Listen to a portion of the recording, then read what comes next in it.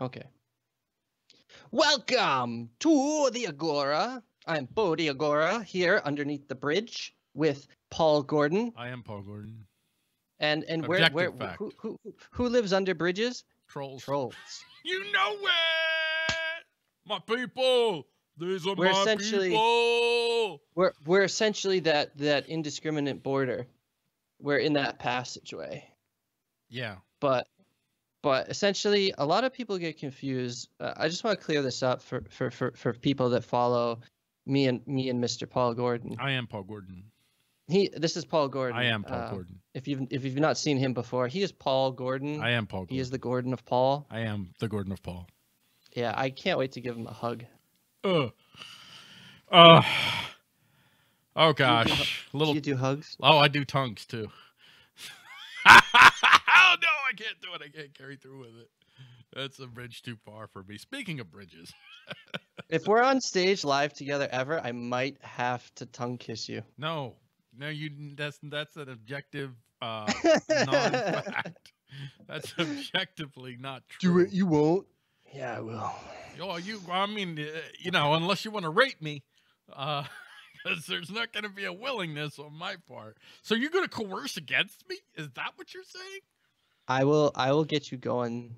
Get me drunk and hand me a blunt. No, it's a cigar, Paul. Be sure you inhale, but you don't inhale cigars. No, this is a special cigar.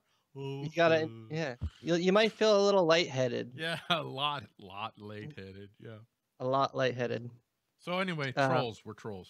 Trolls. We're essentially trolls, but we're not really trolls. We're not trying to be. We're not trying to be.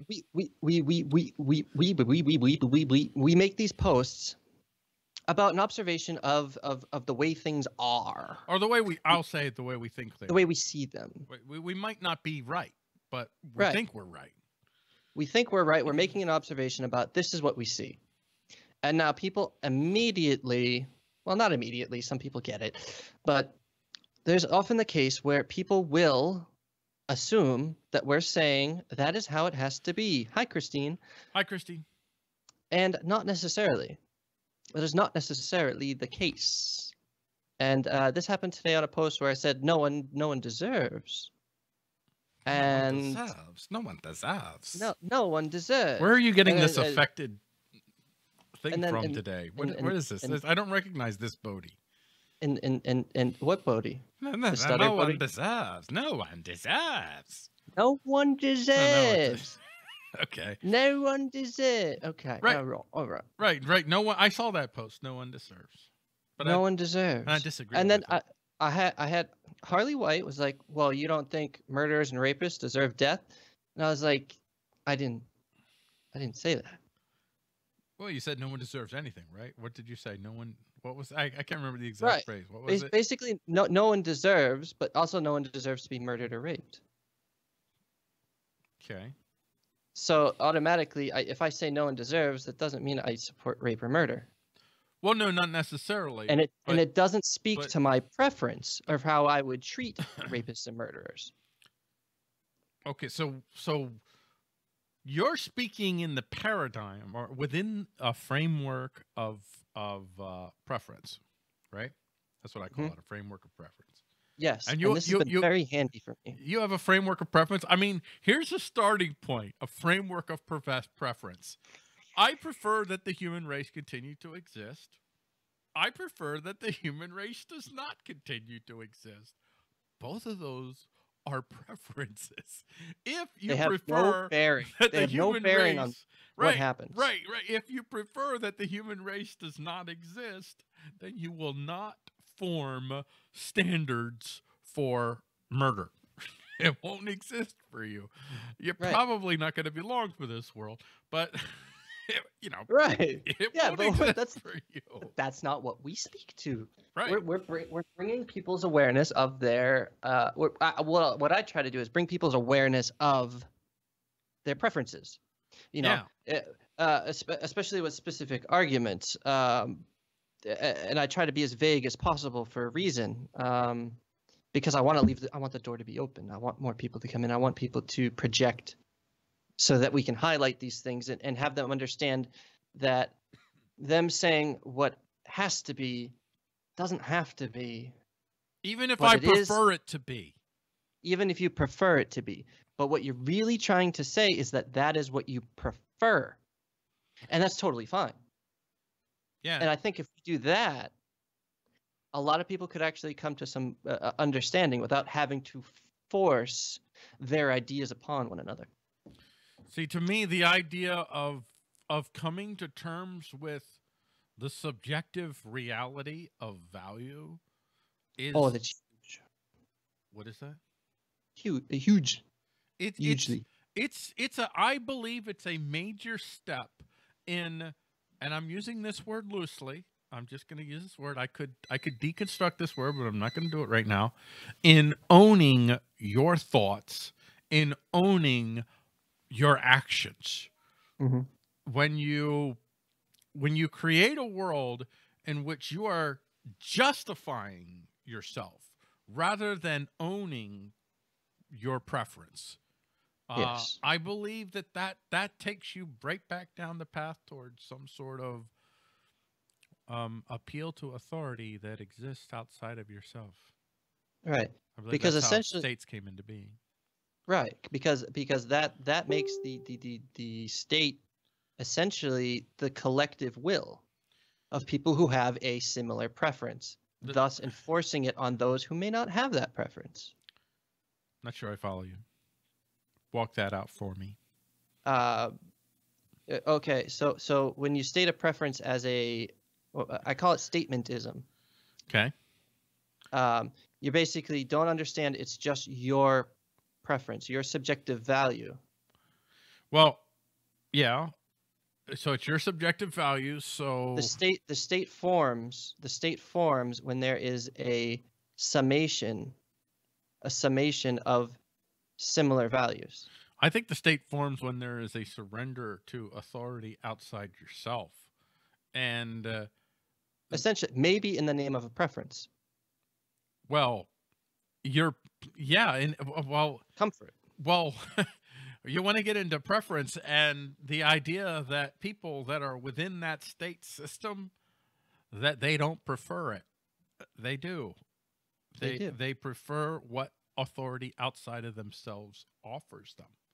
Otherwise, they would reject it. Otherwise, they would fundamentally reject it. And it wouldn't exist. Right. It is a reflection of the reality of a framework of preference. That's what the state is. The state is it's a summation. I think it's a summation and a submission too. And some of it is individuals who they absolutely want the state. They totally want the state. And I think there's a lot of anarchists that prefer the state because without the state, they would have nothing to complain about, and they would be responsible for the way things are. Yeah, I don't know. I can't read into the intention of some of the folks that, but I think that's probably true for some. I think some all absolutely believe that that you can use the state to deconstruct the state. I don't agree with that, but I could, that's neither here nor there. But I think some of them, you can't have your cake and eat it too. State is a powerful boogeyman, but there are people that exist within the state that what they do is they create these absolute standards. They call them absolute standards. They declare that they're absolute standards. Those are basically laws. These absolute laws, not necessarily laws. Regulations. The standards actually validate the laws. So the standard is, respect authority or whatever your standards are. And they create these absolute standards that free them from having to face the responsibility that they've bought into a system that deep down they know murders people, steals from people, and kidnaps people, and cages people who have done no harm to others. They know this deep down. Right. And then you have on the other side, you have anarchists. I believe that they're also using this belief that there are, I do want to clarify that I actually do believe that there are absolute truths and absolute standards. I'm just not sure that human beings can absolutely see them. But Be buy that that as for $1. but be that as it may, with the information that I have, all I see is subjective value. So you have anarchists that are creating, like, they create the nap. And they make the nap an absolute rule. It's like beyond a shadow of a doubt. It's the nap is the nap is the nap. And self-ownership is self-ownership is self-ownership. And then they start defining things very rigidly. And rather than, I believe, what they've done is basically what the status has done.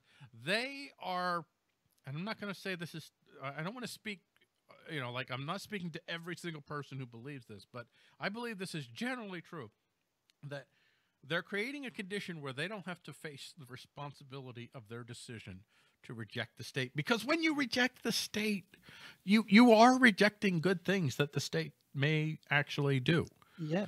And I actually I had a really heavy show with Tobias with Mad Love. And you did Mad Love without me? You bastards. What? Oh, that's right. I was sleeping. Yeah, essentially they basically he said he owes this. He basically the state and government health care saved his life. Yeah, the state does good things. I mean, there's nothing that is all purely bad or whatever. I mean, here I'm talking about the subject within the framework of preference. If you start with the framework of preference, it's good for human beings to exist. It's good for the human race to continue to exist. If that's a preference of yours, then within that preference, then there is very little, there is hardly any instance where individuals or entities, and the state is an entity, don't have an element of good to them. You can't avoid it. Good and bad, and the best of the best have elements of bad to them. So you can't even within elements of the state, we see this all the time. With certain criminal cases or murderers or whatever in this, and a lot of anarchists will be like, well, good, fuck that guy. But you're still justifying state violence. You just have a preference that it happens to that guy. Right, exactly. That's the essence of what I say no one deserves too, because what that does is put the responsibility on you. On you. If you don't like this murderer, you're not putting that on anyone else. You need to take responsibility and do it yourself. Well, unless it would be too costly. Unless it would be too costly. If it would ruin other preferences that you have. You got to take that into consideration. You got a cost to benefit analysis here, right? As always. But to me, I mean, I believe in something that not a lot of anarchists do. I believe in Christ. I believe in Scripture. I believe that God has set the absolute laws, and that when you violate His laws, that there's a fairly decent chance that something bad will happen to you. And I don't mean like God punishes you. I mean like kind of like in the same way the law of physics. If you violate the law of gravity, well, you there's really a pretty good chance that it. Well, if you do something that, like, if you're gonna deny the law of gravity and step outside of a 20-story building, you might suffer a bad consequence. There's a fairly decent chance that you will. So that's what I mean And I call those self-correcting problems. Yes, exactly. But I don't pretend to actually fully understand what God's absolute laws, standards, whatever you want to call them, are. Lest you be God Himself. Right, lest I be God myself. So I still talk within the framework of subjective value. And it's interesting is I see anarchists, ANCAPs, will get into arguments with the ANCOMs. And the argument is legit. The ANCOMs talk about the labor theory of value. And the standard response to that argument is always value is subjective. That's right. Yeah, value is subjective. So the first thing you have to go any further. Yeah, like if you're going to have a debate about whether you should do this or whether you should do that, then the first starting point is, hey, do we have the same preference? Maybe we don't have if we don't have the same preference, we're not even arguing over the same thing. And please don't tell me that there's some sort of objective definition for what you should prefer. There's nothing objectively that tells me that I should prefer to live another second. Nothing. No. But that's where a lot of, and this is where the ANCAPs lose the argument with me, because they start to go that, well, you can't violate this, you can't violate that, because no one would prefer that. And it's like, well, you don't know how someone else understands the world. You don't know how they value their own life. Well, you don't know how they value your life. Well, the overwhelming majority of people would prefer that. What number? Then we're going to get into that. And I think we talked about this on another show. The perfect rebuttal to that is essentially bring up the taxation as theft argument. Well, if 100% tax of your wage is slavery, when does it become? Is it not slavery at 99%, 50%, right, what about 1%? Right. If it's slavery at any percent, it's slavery. It's slavery. Yeah. See, yeah. It works in the it works the other way as well. Okay. And they're the ones that talk about consistency. Come on. I mean, basically, when I talk to people, and you know, Stefan Molyneux's UPB, which I think that there's a fair number of ANCAPs that follow that, but a lot of ANCAPs don't necessarily follow that. And I don't understand the universe. And ANCAPs are pretty varied. So I'm really speaking of certain types of ANCAPs because they're pretty varied. And actually, I get along with most ANCAPs just fine. Actually, I get along with a fair number of ANCOMs as well. But that's another story. I get along. Like I can talk to them, and where I can't get into is any ANCOM. There are ANCOMs that believe in force. That a brief period of time for force to physically seize the means of production. I find that it's difficult to talk to that group. That's what I'm going to talk about at the Liberty Fest too. That's going to be tied into my talk about self-employment, seizing the means of production. Yeah, but what that really, what that could mean. What that could mean. I mean, if you're talking about seizing the means of production in if you're talking about seizing the means of someone else's production, then you got a problem. If you're talking about securing the means of your own production. Yeah, you can seize the means of production by outcompeting the systems that you don't like. That's fine. Go right ahead. But what ANCAPs when they say to me, the certain group of ANCAPs, when they say to me, with the Molyneux UPB argument, Molyneux will say, well, and I might be getting this wrong, but it's if you wouldn't do it to yourself, then it's a universally preferred behavior. I mean, notice he uses the word preferred, right, which is subjective, right? In and of universal very connotation of right. It's an oxymoron. But I mean, you could say that. I mean, rape is bad. Okay.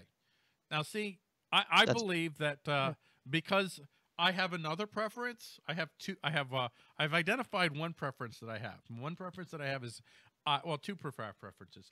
You might not even be able to actually identify all of your preferences. That's something I struggle with. Of course not. No, none of us will ever fully identify our preferences. The more you know, the more in ownership of your own thoughts and responsibility for your own thoughts you are. The more you know. The more you know. And okay, thank you. So my one preference that I've identified is that I prefer that human beings live. 2, I prefer that the human race continue to exist. And I'll say 3, I prefer that the human race thrives. And I can go into a long story. Well, what does thrive mean? But I'm going to identify the fourth thing. And the fourth thing is that I prefer that human beings, well, actually, I don't even have to identify a fourth thing. The third thing, human beings thrive. So because I prefer that human beings thrive, starting from that starting point, thriving, I do not find rape to be palatable. It interferes with my preference that human beings thrive. Right. So within my framework of preference, rape is bad. Mm-hmm. Honestly, I will vehemently. Like, let me do some virtue signaling. I'm against rape. Gosh darn it! Like you really have, like most people really have to say that. Like, And huh? I think it's a fairly good argument could be made that maybe 99% of people, I don't know, I'm not saying it's that high, maybe it is. 99% of people prefer that the human race thrives. I don't know. I bet you it's not. But even But if it was, okay, so it's 99%, and then there's that 1%, that 1% that tells you automatically it's not a universally preferred behavior because not everyone prefers it. Clearly. until you can prove that, and I don't think we've taken a survey of the complete Earth. I don't. Right. And where I'm not I'm even going sure with we it is, know every human if you go exists. by that logic, you're a Democrat. You are you are a super majority Democrat is what you are. And all we have to do is find the percentage of people that will determine what your absolute value is. That's what you are. You're a super majority Democrat. That's what you are. That's essentially what it is. Yeah. And that gets into some essence of even socialism. And these people are so vehemently against socialism. To me, this whole being afraid to face the reality that value is subjective is to fundamentally mistrust humans. It's to say, listen, human beings will only do the right thing, whatever the right thing is. Human beings will only not rape each other and not murder each other if we can convince them that there's these absolute standards for why they shouldn't do it.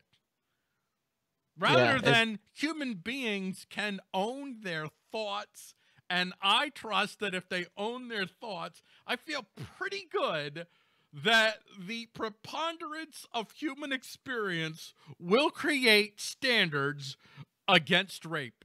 And I actually believe even standards for property, but that's another story. And that's fine. I mean, it makes things easier. I have complied with most property rights. I pay my rent.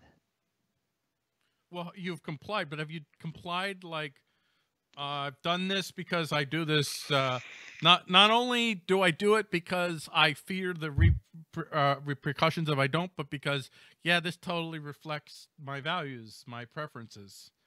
I understand it actually doesn't reflect my values. Okay. But I also understand the necessity of the context. But it does reflect a value. It does. The value. It does reflect a value. It's a value judgment. Well, no, it reflects this value. I value not being. I value living in a room that's heated during the winter. I really value that. I value. Really, it's nice. Yeah, exactly. So because I value that, I'm going to go ahead and pay rent. What the heck? Right. Right? What the heck? Right? And you may pragmatically, even if you're against land or against property, which I don't think you're against property. I'm not saying that. But even if you did, I could see you pragmatically deciding, not you, the general you know what, I'm totally against this whole land property thing. But you know what? In the circumstance and what I'm facing right now, I'm going to own this. I'm going to go ahead and buy land. It's like me. I own my home, even though I know I don't. But yet, even though I know I don't own my home because the government owns it, which is a reflection of power, not a reflection of any absolute truth. Right. Well, I guess it is a form of truth. Power is a form of truth. So it is the truth of power. Even though I know that, I still will act and behave as if this is my home. Bodhi's going to be at my house at the end of the month. And if he were to walk into my home and smoke inside my house, well, actually, I think if you vaped, it'd be okay. Vaping is I don't know. But anyway, just say theoretically, if he smoked in my house, I'd be like, no, this is my house. You need to stop that or get the heck out. I'm assuming ownership, man, even though I know. And even before I vape, I'll be like, yo, can I vape in here? And you'd be like, no, I don't agree with your sexual preference. Right. Right. Because whatever. I don't know where that came from, but. Because vape is supposedly gay. Oh, is it? I wasn't even aware of this. See, everybody makes fun of vapors. I don't swim in your circles. I don't know how you guys go. I don't swim in circles unless it's like a round pool. Not a switch hitter. You know what I'm saying? No. I stay on the one side of the plate. I play for one team. Mm-hmm. Yeah, I don't know about that. Well, I've been in situations and it's not my preference. It does not match my preference. I've been a victim of circumstance and a thumb. I didn't like it. There were thumbs involved, and there was the reversal of positioning had occurred. Yeah. Well, actually, I was still in position, and then there was an addition. Oh, so there was a wow. So that was like kind of like an Ouroboros kind of thing that was about ready to happen there. Oh yeah, and there might even be a rubber something or other on a rooftop in New York City, because it went right out the window. What? Just saying. Wow. Well, certainly that wasn't gonna fucking go anywhere. I definitely don't want to see the computer animation version of that story. Yeah, you know, Tomo News does the computer. No, next on Tomo News, Bodhi's butthole. Let's just say it. My butthole prefers not to. Yeah, it's an exit only.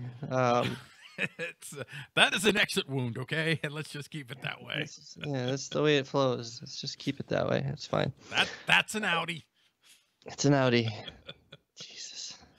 Wow, this has been a constructive show, ladies and gentlemen. This has been a fantastic show. Wow. How many times have we talked about that live? I don't know. A few times. Many times. A few times.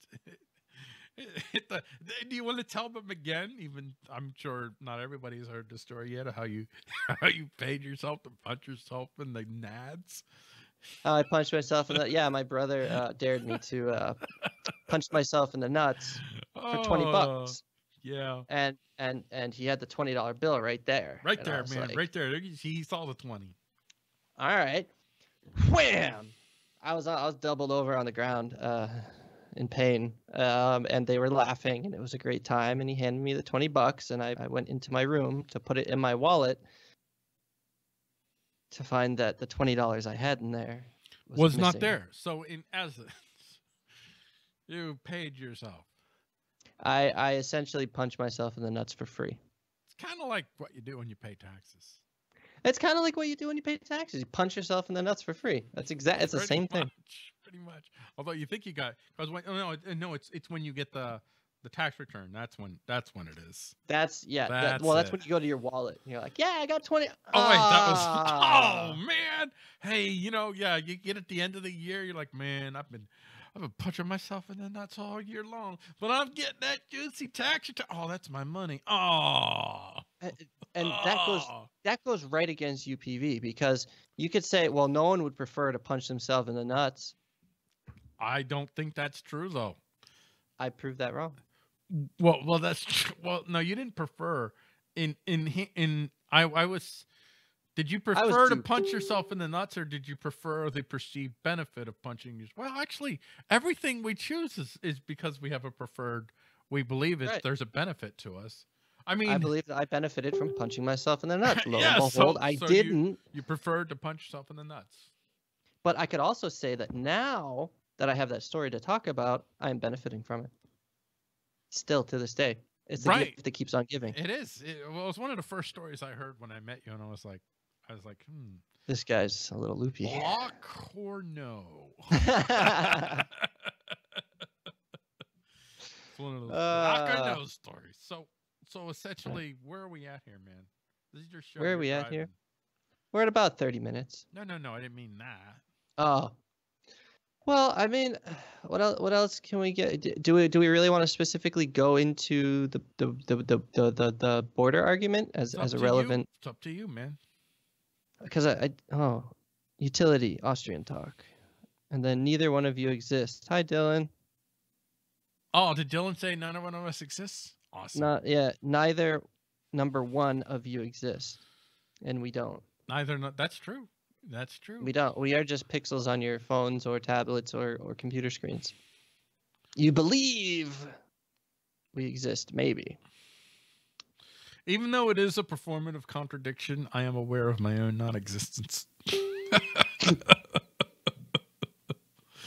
The universe has become aware. The universe is sentient. Except basically. I'm not. Oh. But yeah, what happened today? I got blocked. I got blocked over this preference argument.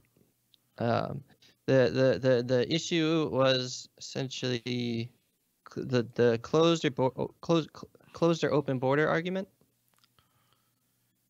Yeah, well, except I'm not arguing for open borders or closed. I'm arguing against having the argument in the first place. Right. That's what I'm arguing. I am arguing and saying it's a stupid argument that's pointless, and it's not going to get us anywhere.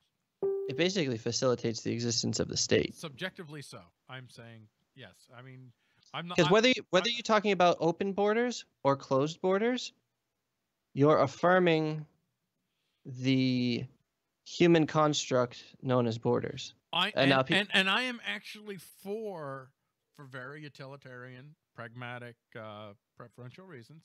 I am for the perpetuation of the human standard, or the standard of border standards. I'm for it. I'm totally for border standards, subjectively so, because it fits within my framework of preference. The framework of preference that it fits within is that I prefer that individuals, especially myself, and really because of myself first and foremost, that individuals have the greatest opportunity to decide for themselves how to live their lives. And I believe that property standards, border standards are useful within that framework of preference. I don't believe that coercive enterprise defined borders are useful at all in satisfying my frame of my framework of preference. And I mean, you even see this in greater social studies and stuff, and the study will have different borders, different lines on a page, marking certain location or how do you say it? Approximations. Demarcations. Basically just for convenience. And that map is drawn completely different than someone else. And then you can even talk about how maps are merely projections of the globe, and that they're not even that accurate. It's more of an assumption at that point. It's convenience. Wait a second, Christina. What do you mean we can no longer be friends? What the heck? Okay, never mind. I misunderstood you, lol. Christina, what do you mean we can no longer be friends? What the heck? Okay, never mind. I misunderstood you, lol. I don't get it. I don't get it. What didn't she like? What the hell does that mean? I don't get it. This is what I hate about Facebook comments. One, there's a delay, and two, people don't add any context to their comment. Dylan Robertson is right, though. He's probably made the best comment so far. He did. No one exists. No one exists, man. No one exists. But I prefer. It's a But I prefer to not be the only entity. I actually prefer to continue to exist, such as it is, within the mirage of existence. I find it useful. I find it useful in my non-existence to entertain the idea that I exist. It fills me with joy, subjective joy, no doubt. I think I know enough now that I could end that at any point if I really didn't want to. That you could end existence, like definitively. You really think? But I might even be wrong. You might be wrong. I could be wrong. Yeah. I could wake up in fire and brimstone. Oh crap. Or you could wake up a giant spaghetti monster. Right. Or I come back worshipped by another planet. Or I come back as a leotard on a horribly grotesque obese woman or something. That's specific. Like that's pretty specific. You're like, so like I die and come back as a sweaty camel toe. That'd be awful. Wow. This is a quality show, ladies and gentlemen. This is a quality show. What do you prefer to die and come back as? So I guess the argument is that why are we having this argument? Why is it why? And that's my reason for speaking out as I have as of late. I'm not arguing for closed borders, and I'm not arguing for open borders. I'm arguing for us to forget about it and to let the status state and go forward with the business of actually creating real power that changes, that enables, because I do believe that a significant portion of people will prefer that humans continue to live, that humans continue to thrive, and that humans have as much power to live the lives as they see, as they choose. I believe that an overwhelming majority of people, if they can, if whether they're there or not, that they can come to this place. Mm-hmm. And so let's get to the business of proving that, following the standards that emerge from within those frameworks of perspective, that those standards can produce prosperity and a degree of security and happiness within those preferences that the state cannot.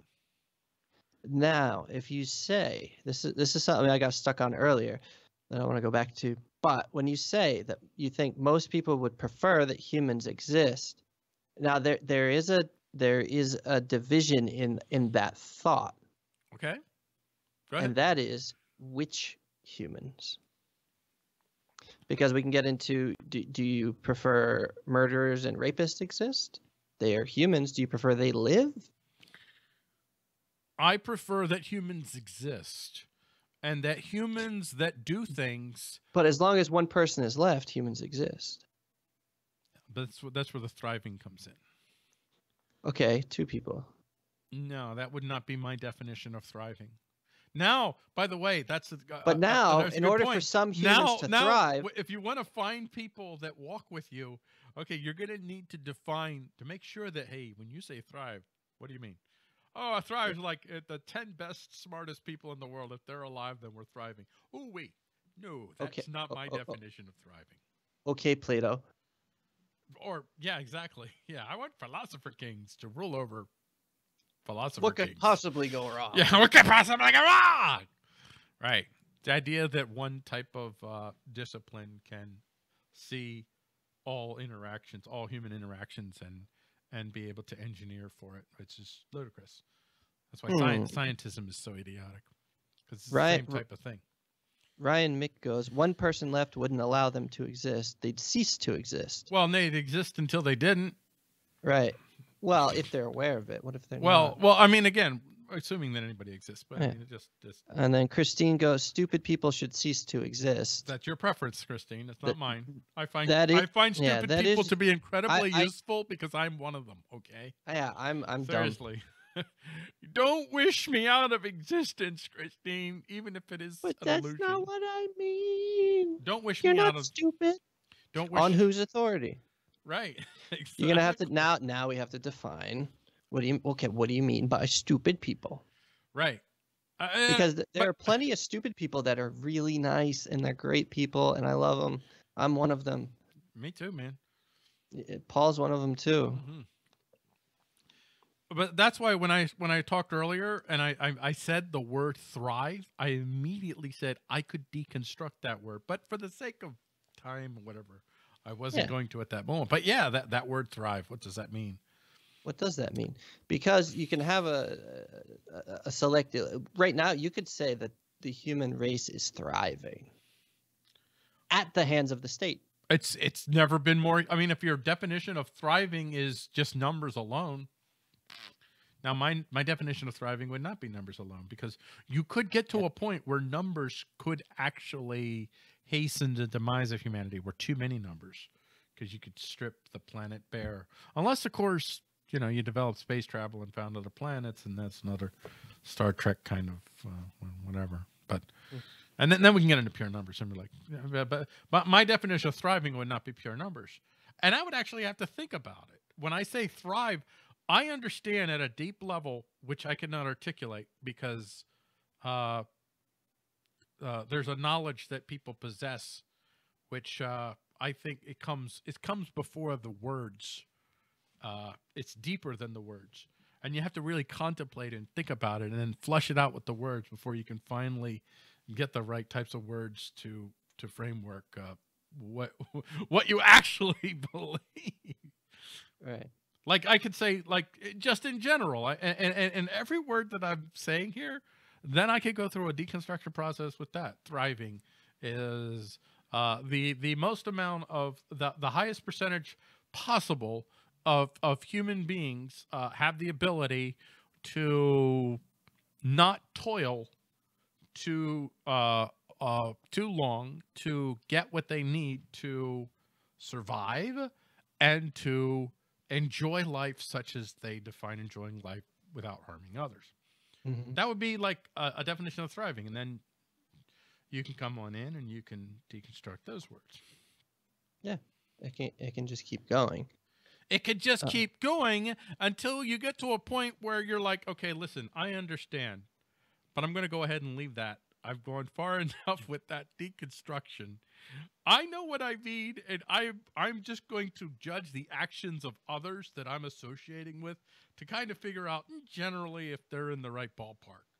If they're in the right ballpark, great. You're part. You know, we want more or less the same thing. Great. And if you're not, I'm gonna find ways. Fool you, bitch! No, just kidding. To get the hell out of it. Yeah, pretty much. Hell away. Pretty much get away from you as fast as I possibly. No, not as fast as I possibly can. Okay, I may find a utilitarian reason to stay associated with you. Ryan's got a comment here. My trouble with the pro-border libertarians is that they go right for the preemptive. Right. Helicopters just for thought. Right. But that thought is preemptive to be statist. This is my problem with it's like I could actually, like, there are some people that argue for closed borders that I can have a conversation with. It's pretty constructive, and you know, I won't say we agree to disagree, because I do not agree to disagree with anybody. But we say, okay, we can still have some measure of peace between us, even though we disagree on this. But the people that I'm really ticked off with, I can even respect someone's preference that I disagree with, because it's more trouble for me to do anything about. Right. The people that I have a problem with when it comes to the closed border folks, and really even, you know, if you're going to make an open border argument, I haven't ever met an anarchist that actually argued for open borders. But I mean, maybe they exist. Maybe maybe they don't talk to me. I don't know. But usually the anarchists that I meet are, one, the whole border debate is stupid, or two, closed borders. And the whole border debate people is stupid people will they you know, again, some of them go to the, well, you're a commie, you're a Nazi, you're a fascist right away. That's exactly what happened to me with that when I said, oh, I don't respect property rights. Yeah, my issue with people like Jared Howe is, again, what they are doing is they are framing an argument within this idea that they have discovered what no one has discovered in the history of fucking humanity. These absolute standards for value. No one has ever discovered that, but somehow Stefan Molyneux has. Somehow Jared Howe has. No, you haven't. And just own up to your preference. I prefer, whatever your preference is, I probably will take you more seriously when you want to argue about closed borders. I will. Mm-hmm. I mean, I won't agree with you, but I probably listen to you more. I'm not going to listen to you if you're telling people that if you reject closed borders that you're a commie. No, I don't have any time for you. You might as well just leave. I don't have the time of day to talk to you. How do you even get that? I don't know how you get that. They're taking someone else's argument that they've witnessed and argued with, and they've turned out to be a commie or something, or they've heard someone say that they're commies, and then they're projecting that into the argument where it hasn't even been said yet. Right. Well, they're assuming if you're arguing, you know, if you're saying that, you know, supporting closed borders is stupid, that you're saying supporting open borders is wrong. No, supporting state borders is stupid. Period. Yeah. Period. End of. And I'm going to say subjectively so. It is subjectively stupid.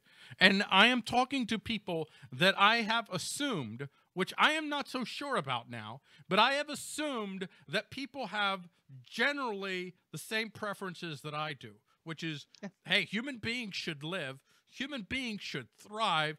Human beings, I really like it when I personally really want to have the most power to make my own decisions freely without some overt coercive threat changing my decision path. Mm-hmm. And I recognize that for me to have that, it's really good if other people have that power too, because if they don't, they're probably going to be much more likely to coerce against me and to advocate for things like the coercive enterprise to coerce against me. I assumed that that's what many people call themselves anarchists, that was the preferences that we all shared.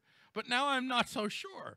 So yes, if you want to argue for open borders, then what you're saying is you advocate for the state to forcefully keep open borders. You are advocating for police force, for state force. I'm not for that. If somebody has a farm on the border, the quote unquote border with Mexico, and they say, "Hey man, come on over," and then the state wants to come in and stop them, I'm like, dude, what the hell? Dude, what the hell?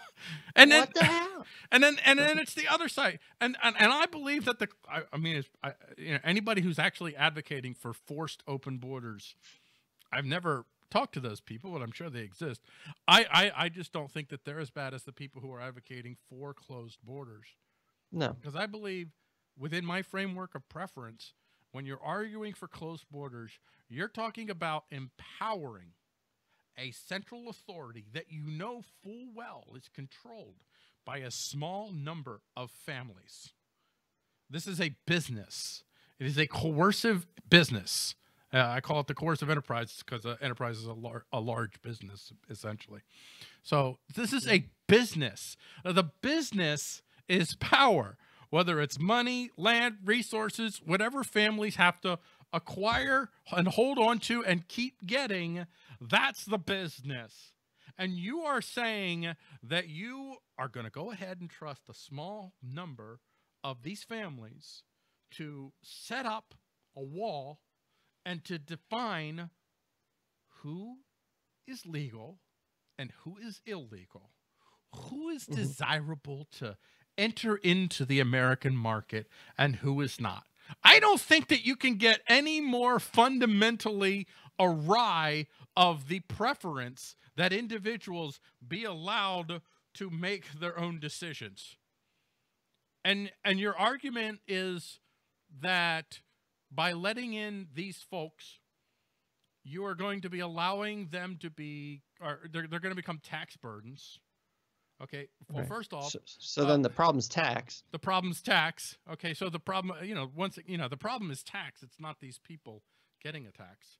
All of your neighbors around you are advocating for benefiting from taxation in some way, shape, or form. Every single person around you, and whether it's the quote unquote illegal immigrant or whatever, everyone's your enemy if that's the case. And so your argument is that they are, well, first off, you can't even prove that they're going to be a tax burden. It depends on what study you look at. I mean, they're pretty wide and varied, the studies that I've seen. One study is like, they're absolutely a benefit. Oh, they cost billions. I don't know. And good luck. Good luck. Most of those studies, they have like a sample size of like 1,000 people. Yeah, whatever it is. It's or something. It's just like, it's not even statistically significant to any relevant data. It's so absurd, the amount of confirmation bias people seek. Yeah, good luck. Good luck finding an objective study that actually proves your point. But let's just say that they are a tax burden. Okay, so you could argue as a closed border person. You could argue and say, pragmatically, they're taking more of our stuff, and you're for people being able to have the free choice to do with what they want to with their lives.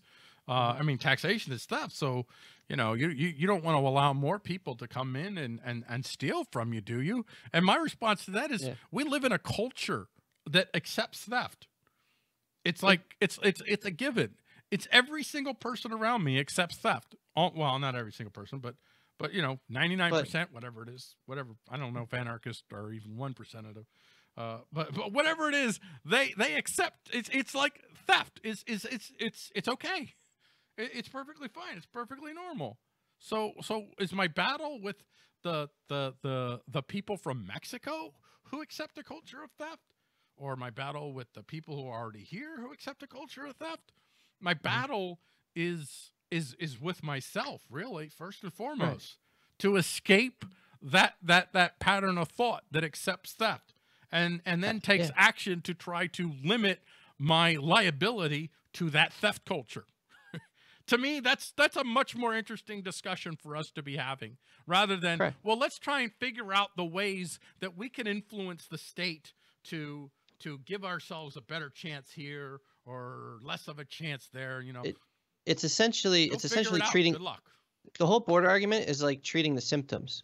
It's like, I'm depressed, so here, have these pills that might help you kill yourself, or might influence suicidal thoughts. To me, the whole border argument, it's like, well, you're not even focused on the problem. To me, you're focused. It's a top layer. It's a top layer. It's so superficial. Yeah, to me, the border argument is, listen, I can fully and perfectly understand all of the machinations of the state and how it affects us. And I'm here to tell you that this is how we manipulate the state to assure that we have the best chance for liberty. And I say to that, read Mises, read Human Action, read the Law of Unintended Consequences. You think that by... you prefer...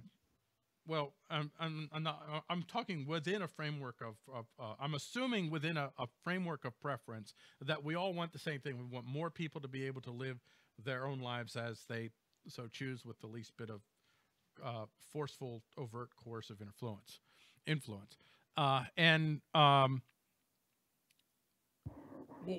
What I'm saying here essentially is, you just don't know, when you pull a lever over here, what lever over there is going to run. So I say, I'm not saying ignore the state, because I don't ignore the state. I pay my taxes. Although I'm working to head down a path where I am less and less liable to that system. I want to get out of that. But I recognize I make a calculated decision for my own well-being, to operate and recognize the real power that the quote-unquote state has around me. If I get arrested and I am being charged with something that I didn't do, or if I did it and it's not something that, didn't really harm anybody, a quote-unquote victimless crime, you bet if I can afford it, I'm going to hire the best freaking lawyer I can. I'm going to play the game, man.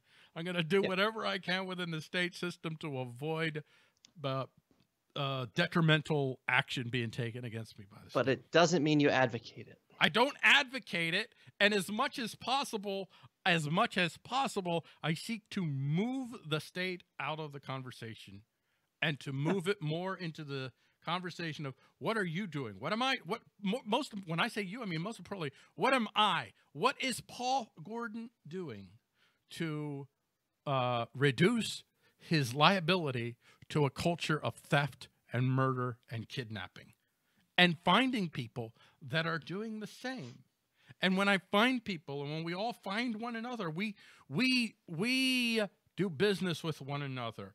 We get enough people, eventually we'll have doctors, we'll have teachers, we'll have car mechanics, we'll have people that we can go to and say, dude, can you do this for me? I'll give you this. We'll barter. We'll use our own, maybe we'll create our own digital currencies, not just Bitcoin or whatever. But I'm interested in those conversations. I'm sick of the border debate.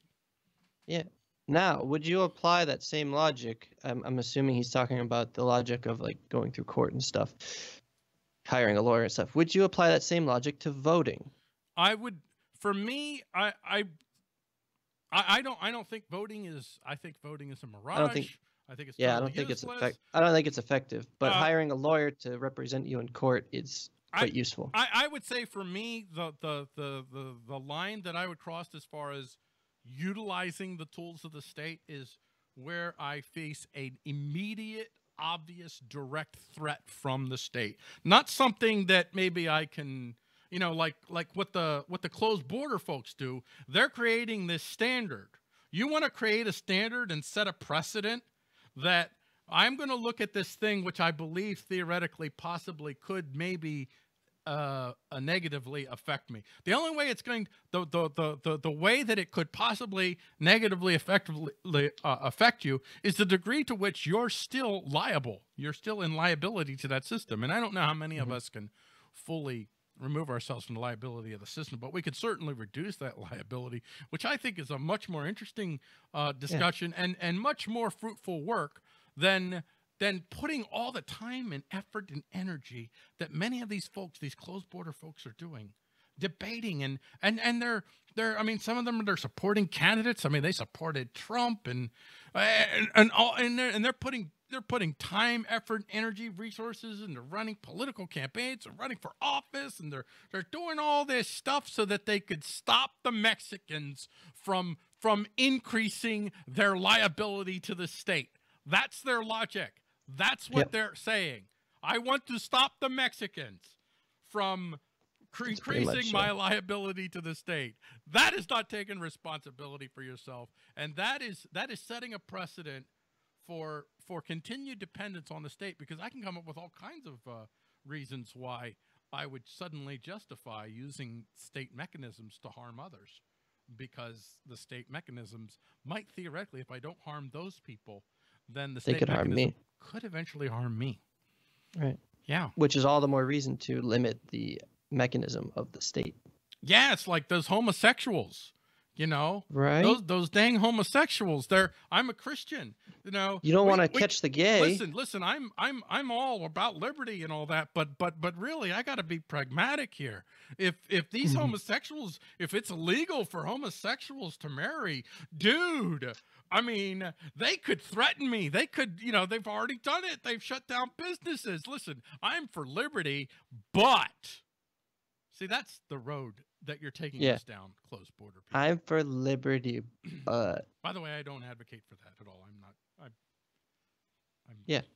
We got you. I'm not trying to protect myself from a distant threat. I'm for protecting myself from an immediate right-in-my-face threat. Like, it's obvious. Like, the state has arrested me and charged me with a crime. It's not a theoretical discussion that I'm having at that point. Mm-hmm. Even punishment should be decided by you, not the state. I wouldn't say should. And I would say, Ryan, that I believe that in voluntary free association communities, that you will have some form of community even if one of the most powerful punishments are some form of ostracism, social rejection. And I don't think you can decide that by yourself. No, you almost can't.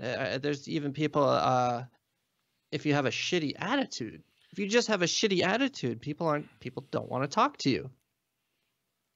Yeah, just in general, people just, like, okay, you're even if you're just boring, even if you're just boring, people are gonna want to talk to you less. I mean, you may be exciting to other people, but if you're boring to that person, like, whatever. But even punishment, you don't do and unless you are out in the middle of nowhere and the person that you are punishing has no other connections to the world. If that's the case, then yeah, you can arbitrarily inflict punishment. But if you live in a community and you're trying to punish someone that has connections, no, you don't punish and avoid. There will be consequences. You will be held accountable, rightly or wrongly. Well, when I say rightly or wrongly, I mean within the framework of a preference. Within a preference, and yeah, exactly. But we can't. I mean, we're hitting. We're hitting there. We're done. We're over an hour. I think we've beaten this horse. I don't think we've beaten it. I think we didn't beat a horse yet. If we continue, we might. No, I'm fine. Going. Actually, no, I think right here we have not beat the horse. If we can continue, the horse might get a little beaten. Right now, the horse is like, he's worked up a lather, just won the Kentucky Derby, and now he's like, dude, It's over. We won. Well, we didn't really win, but whatever. There's pretend no we did. winning. There's no winning. Nope. Except within the framework of preference. Nobody's right if everybody's wrong. No. Nobody's right. Nobody's wrong. Unless if you have two people who share a framework of preference, then you can talk about right and wrong. Then somebody can be right and somebody can be wrong. Right. Then together they're right. But not necessarily. Not necessarily. I'm just saying. There's no necessity. That's the thing. Sometimes two people are right, even though they seem to be contradictory. It's just they're talking about different perspectives. Well, that's also why I usually consider paradoxes not as a contradiction, but paradoxes as a failure of the framework to communicate the idea. Boom. And on that note, and on that note, thank you for watching. Hey, a little plug in for me. I'm going to be on tonight on Liberty Principle with Professor Rambo. We're going to be talking full auto. We're going to be talking guns. And we're going to talk about the military we're not totally switching to the 308, but continuing the 308. And tomorrow I am going to be on, also I'll carry this on the Liberty Principle page. Liberty Principle, no cassette from the governor. I'll be on the iState show with myself and Luis Fernandez Mises, and we are going to be talking about language. We're talking about, do you have a language that reflects a spirit of freedom or a spirit of authority? Right. Yeah. That's the discussion. Yeah, wow, that'll be a great show. I can't wait to watch it. Yep. You should watch it. You never watch my shows. I watch yours, you don't watch mine. I watch your shows. You only watch my shows when you're on them. I watch your show. Oh, well, I'm usually busy. Yeah, whatever. Sorry. I'll at least promote that one. Thanks. Appreciate it. Mm-hmm. All right. Yeah. And I'm gonna click out of my thing now. Goodbye. Thanks for watching. Goodbye, everybody. Thank you for watching.